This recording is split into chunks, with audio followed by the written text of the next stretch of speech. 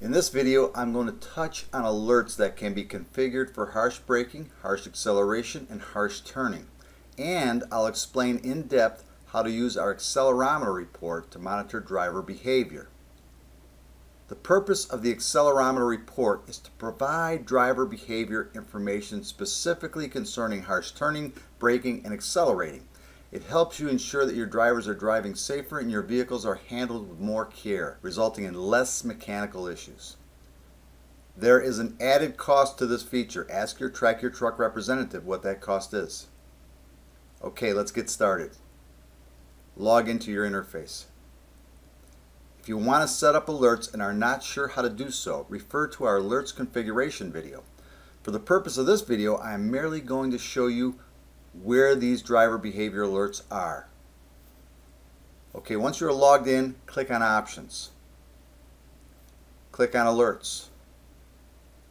Click on Add New. Under Available Alerts, click on When Status Is. Immediately you will see harsh acceleration, harsh deceleration, 1, 2, and 3, with 3 being the worst case scenario where your driver likely was in an accident or hit something and stopped abruptly.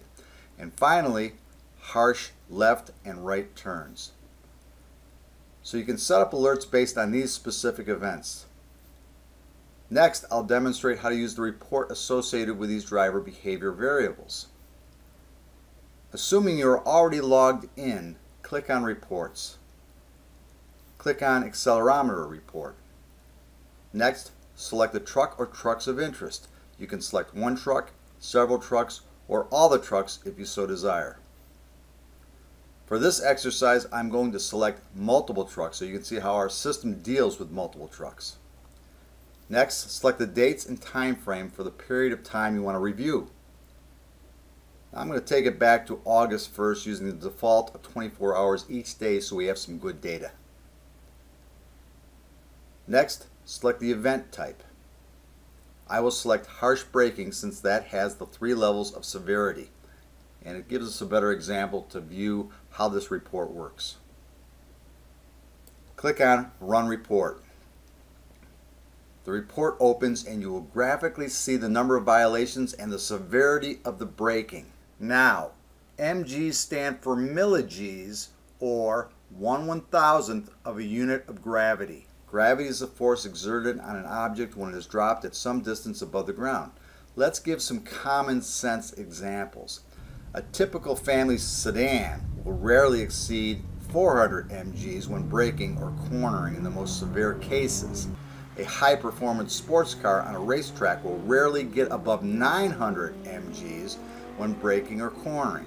For acceleration, 1000 mg's would correspond to a 0 to 60 time of 2.8 seconds.